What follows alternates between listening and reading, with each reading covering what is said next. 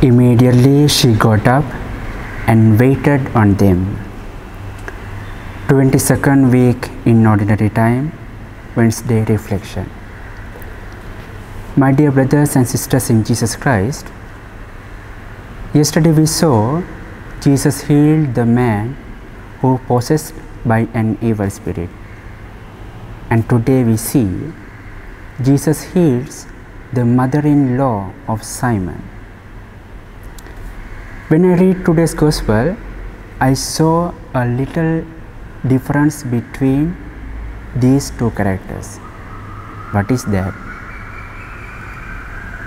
Today the lady, the mother-in-law of Simon, she witnessed, she was healed by the Lord.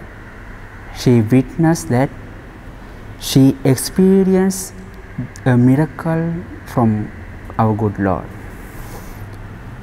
So how did she witness? She witnessed by serving to others just after the healing, just after the cure. So my dear friends, sometimes we come to the church, we come before the Lord expecting a miracle, expecting a blessing, and expecting an inner healing in our lives. But think for a while, have we witnessed in the miracles of our lives?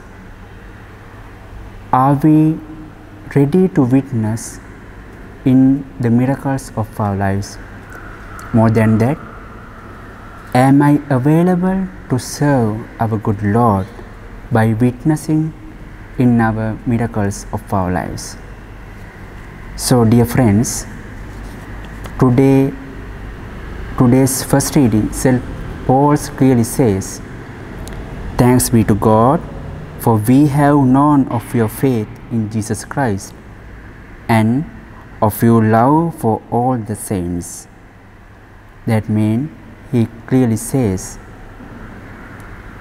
if I can be a witness and a servant before others, then we can be happy. So dear friends, today Jesus Christ invites all of us to be a witness, to be a servant in our miracles of our lives, in a little miracle of our lives. Amen.